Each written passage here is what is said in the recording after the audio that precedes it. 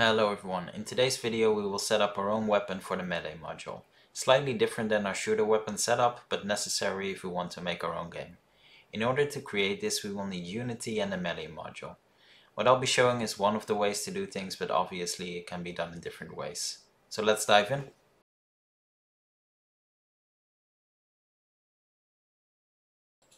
So for the purpose of this tutorial I will be reusing my dual weapon scene. You don't have to use this, you can just use something else. Reason I'm using this is because I already have a box that picks up a sword, but you could basically use any scene that just has a box to pick up a weapon, or not even that, just however you do it yourself. Just make sure you have a player controller ready and you have the melee module ready. Now, just like we did for our setting up our own shooter weapon, I'm going to do the same here. So here when we go to assets, weapons, we have our sword weapon. So just follow these steps and you'll get there. I just took a shortcut. It uses a different prefab. So what I'm going to do here is I'm going to simply duplicate this one. So sword weapon, and we're going to rename this to katana weapon. There we go. Reason I'm renaming it to katana weapon is because that's the only melee asset I actually have that is different. Don't have anything else. Now I want to make sure that we're not going to edit the existing weapon model. So let me make sure that we duplicate this one as well and rename it to sword weapon, katana weapon as well. There we go. Now this is the basic first steps, just making sure we're not actually going to replace anything that already exists. So in our katana weapon, let's look up the new model, katana weapon, and there we have it. Now I'm going to keep it in the right hand, just like with the shooter weapon. The offset determines where exactly it lies in the hand. However, where you actually hold it is determined in the actual model itself. So let's actually start with the model itself. So I'm going to open this up. So here we have our model, but as you can see, there's something else. So we have the model itself, but the parent actually has a blade component script. So this has a point A and B. Now I'm guessing this is point A. Point A actually is where the character will hold the weapon. So that's quite important to know. Point B is the edge of the sword. Now I'm going to drag in my own model. Got this from another asset. And yeah, it simply is the only other one I have, so that's why I'm using this one. There we go. Now I'm going to reposition this. Seems about right. Now let me rotate that. Good 90 degrees. There we go. Not really sure I'll be holding it the right way, but this is just an educated guess. And I want him to hold the weapon about here. Now this sword is a lot smaller than the default one, although I have to say that the default one is really big. I'm not gonna lie, it's quite a big weapon. So let's just disable that one. That's actually a bit too high up. Oh, need to make sure we select the right one. There we go. That seems about right. Yeah, it looks about to be in the middle. There we go.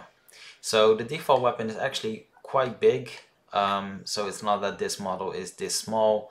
The default weapon is a great sword. Now I don't know if you've ever played Skyrim, but a great sword is is a pretty big weapon. So let's make sure. No, wow, that's really annoying. Just not. Yeah, this seems about right. So have to make sure that this point here is at the edge of the sword, because otherwise your collisions will be wrong. Now anything else you can set in here are actually a couple of cool things. So it actually has a couple of listed events here. So on start, and you could actually add some particle effects, for example, or whatever you want. We have this trail material slash, which is not working in HDRP. That's quite annoying. Let me actually check. Okay, it's using that. So I'm going to convert it to HDRP for a second. Just want to make sure additive, two-sided. There we go.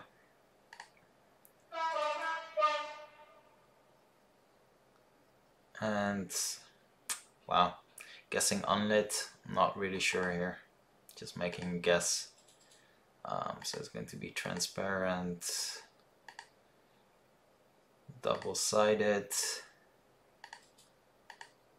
and it was additive. Now I'm not really sure this is going to come out all that great, but yeah, mine didn't work otherwise. So cool. So that's going to be the trail. It might look awful, but just wanted to make sure it wasn't pink because of HDRP. So there we have it. That's the basic. Now you can change a couple of other things. Let me remove the actual sword here. You can change a couple of other things here, but I'm going to leave it as is. I haven't experimented with any of this, so just going to keep it like that. Now we're going to look up our actual sword game creator item again. So we're going to rename it to Katana. And it is a Japanese blade. There we go. Default shield, I'm just going to keep the default shield. I won't be using one anyway. Now this is the state, the animation. It will have by default while holding the sword. Again, I would recommend having different ones. I don't have any custom animations for this, but depending on the type of blade you're holding, he should have different animations. So for a great sword, for example, I would actually, like the default sword, I would have actually had something where it's two-handed. Those are really heavy swords. There's no way he's holding that like that in one hand. So, make it interesting by customizing this. Same here with effects. So we have different sounds for drawing, sheeting, impact, knockback. So you can change these to something else here. Now this is where it gets interesting and completely different than the weapon setup. So we have our combos here, and we have the ability to actually edit these, add reactions. So basically it's an event system. There's a lot you can do here. You can actually have damaging the opponent based in here. So you can actually add a state, add an event, and then call out game creator actions. So there's a lot you could do here, which is pretty interesting. But completely different. So for now, we're just going to keep it like this. We just want to set up a weapon, see if it works. So let's hit play. Oh, no. Let's actually add that one here. So I'm going to go to our activation weapon. It picks up the sword, and this needs to be the katana now. And let's hit play and see what happens.